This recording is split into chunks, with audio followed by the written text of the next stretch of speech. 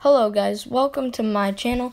I'm Aiden, and today we're going to be showing you how to download iOS 11 beta. So first, what you're going to want to do is open your Safari.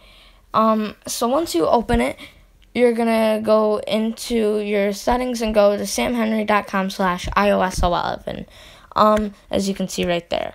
You're going to want to press that, and you'll be brought here. You can either download dev beta, which will take a lot longer and have a lot of bugs, or you can download public beta, which is your old current version, but there won't be as many bugs. So you're going to want to press public version and get started. So once you do that, you're going to want to go here. This is the password you use to download apps or whatever, and you're going to want to enter that. So once you do that, you're going to want to go down to enroll your iOS device at Get Started. So once you do that, you're going to press Achieve. Not Achieve. You're going to go down and download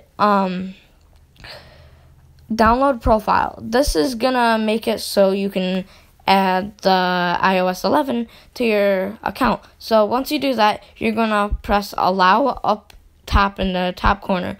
Once you do that, you're going to go to your settings and go to software update.